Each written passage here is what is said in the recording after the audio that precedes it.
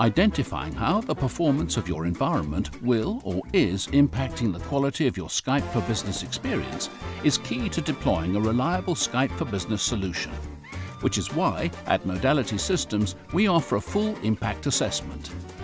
We go to great lengths to make sure your network is up to the task and will perform at its best to ensure your users can communicate efficiently and effectively no matter when or where they are.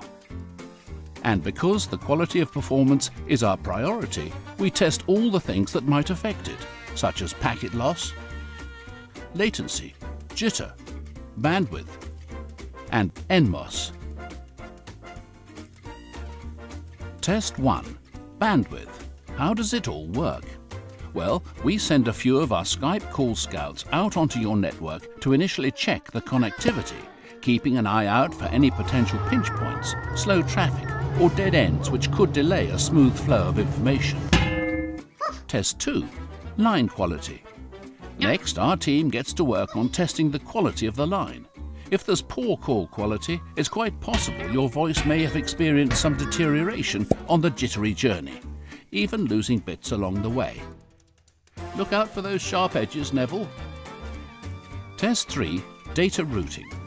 And our final test, ensuring your traffic is directed along the most efficient route to create the ultimate Skype for Business experience. Because as you can see, taking the wrong route can lead to a delay. Isn't that right, Eric? We do this for 1 or 2 months before one of our experts collates your data and creates your own personalized report.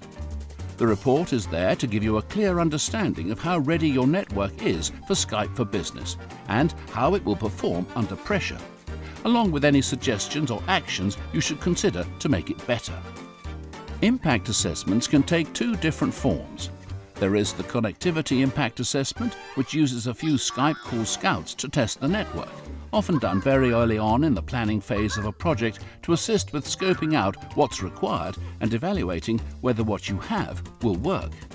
And then there's the Load Testing Impact Assessment. It uses lots of Skype call scouts that will test how your network will perform under peak traffic situations.